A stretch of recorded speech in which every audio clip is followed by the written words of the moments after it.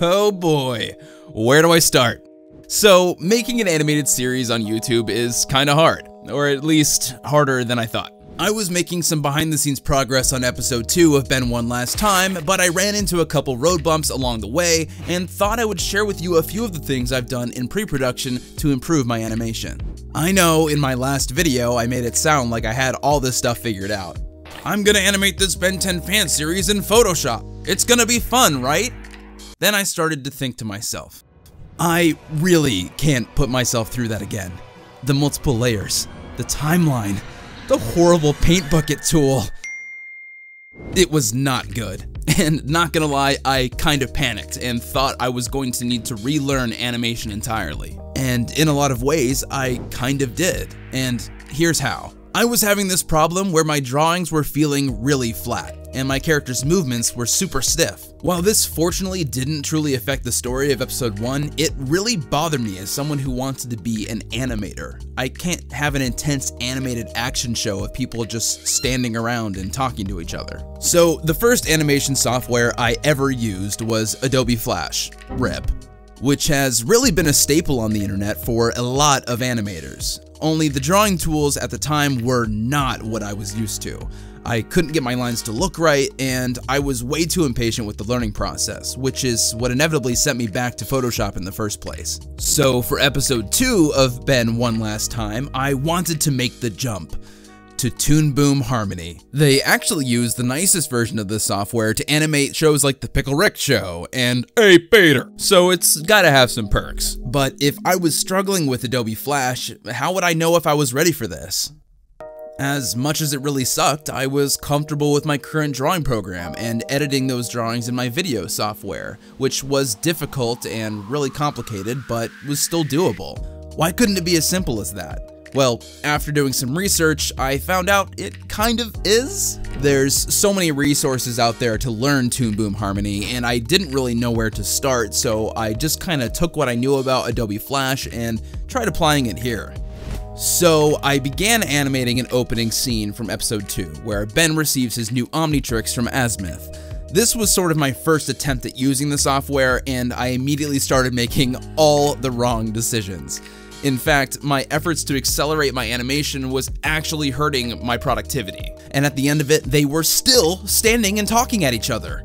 Let me give you an example. For instance, in this scene, I tried to put all of the drawings I would ever need for Ben inside one symbol for each part of the body, so I could just change them out depending on the pose he needed to be in. Sounds pretty easy, right? Wrong. In fact, I made more work for myself trying to draw arms that would look good in every angle, so I could just switch to that arm and not have to draw it. You see how convoluted this is? So, needless to say, I was ready for a brand new approach, but it would take more time than I was really allowing myself to learn. Although, right before I get into what I did to take things to the next level, I really quick want to thank the sponsor of today's video, Manscaped, for supporting the channel. Because not only are videos like these possible because of them, but they also sent me a really nice package that you've got to check out. Manscaped hooked me up with a bunch of tools and formulations from their all-in-one performance package kit, and I've got to say, this is really nice stuff. As someone who frequently locks themselves in a room and stares at a drawing tablet all the time, it's nice to get one of those packages that you can pull yourself right back into feeling top of your game. I'm excited to try out the new Lawnmower 3.0 waterproof trimmer with advanced skin-safe technology which reduces nicks and cuts. And you're not gonna believe this, but Manscaped even created a ball deodorant called Crop Preserver and a ball toner spray. This is a game changer. Introducing the Weed Whacker Nose and Ear Hair Trimmer. That nose hair is great and all, but not when you can practically braid it, so this will come in handy for you. And of course, Manscaped did not fall short of thinking of your toes and nails too. Check out the Shears 2.0 Luxury Nail Kit. I'm telling you, if you get this package, you're gonna feel taken care of. It's real nice. And let me tell you, the fun does not end there. For a limited time, you get all of this, plus 2 free gifts. The Shed Travel Bag and the Manscaped Anti-Chafing Boxer Briefs.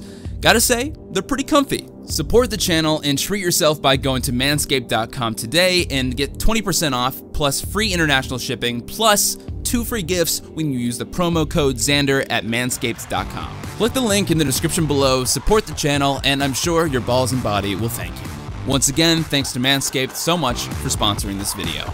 Okay, so far the moral of the story is take the time to learn this stuff before you get right into it. And there actually have been a few key things I had to experience before I could tell I was moving in the right direction. First thing I had to nail down was getting better at drawing in the software and figuring out how to use the tools more efficiently. I drew up some character concepts for Gwen and Kevin, as they will show up very soon in the show, which I'll talk about more in a future video. I wanted to find a better way to practice while not drastically setting myself behind on content for the channel, because as important as making this series is, I do not want to get stuck and stop making videos altogether. So I thought, hey, I haven't done a reboot transformation in a while, why don't I do that? Since I had taken the time to do more research and watch more videos that could help me, I better started to understand the importance of doing the hard work, rather than just trying to find shortcuts that would make it easier. Establishing keyframes, making solid in-betweens, and integrating some new tweening functions that I had not been using properly before. Something that I need a lot more work on, I would say, is my timing. It's not always perfect. In some frames you can pause and maybe look a little weird, but overall, this was a massive breakthrough for me.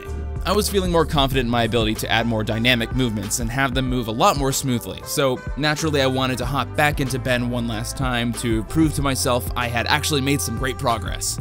I thought that animating an intro for the series would be a good idea. An intro that in a few seconds told the viewer about two aspects of the show that are reoccurring. An older Ben who is dealing with some of the decisions that he made when he was younger, and some of those decisions he's still paying for.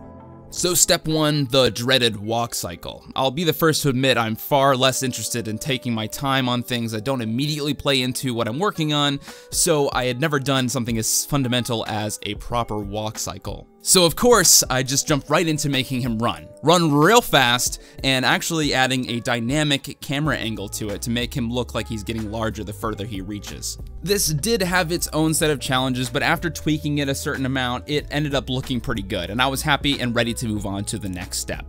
I already felt like I was a little pressed for time in getting a video out, so I was really worried about making this effect work. Inside the Omnitrix, during these classic transformation sequences, there's this really cool bubble effect that's in the background, and I knew for a fact I was going to need to recreate that. So I got right to work on doing that, and it was actually a bit more fun than I thought it was going to be. I kind of thought that animating just people was going to be the best way to just spend my time, but animating effects in the background gave me the most control over the entire scene.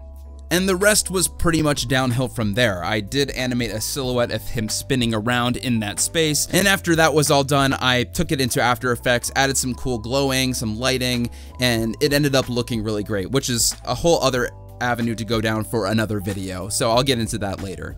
And lastly, we have this cool shot of Ben spinning around with fire behind him. It's very epic, and I wanted to give everyone the impression that Ben means business.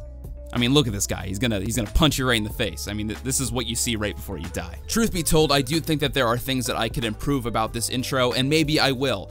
I think maybe the perspective on Ben running could use a little bit of work, and I also really want to include an opening scene in the title sequence that kind of establishes we're in an alternate timeline where this Ben at 10 years old would get his own Omnitrix, and it would look a little bit different and stuff. I also want to make a few other videos creating aliens that would fit in this series, so I'm not sure exactly what that looks like yet. I don't want to spoil too much for episode 2, but maybe post episode 2 there would be some videos dedicated to creating aliens specifically for this series, what they might look like. That would be a lot of fun, so definitely let me know what you guys think about that in the comments below.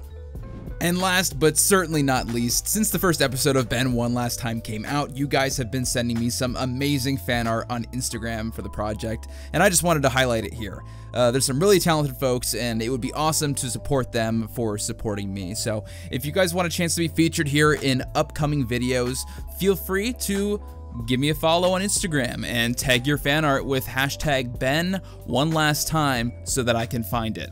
I also really want to know what your thoughts are on this new video format. I'm trying something different, trying to keep you guys more engaged with the behind the scenes process of this project. So that means I don't exactly have a definite date for episode 2, but I plan on keeping you guys 100% in on the loop of what's going on. So like I said, follow me on Instagram, and before too long, I will see you guys next time.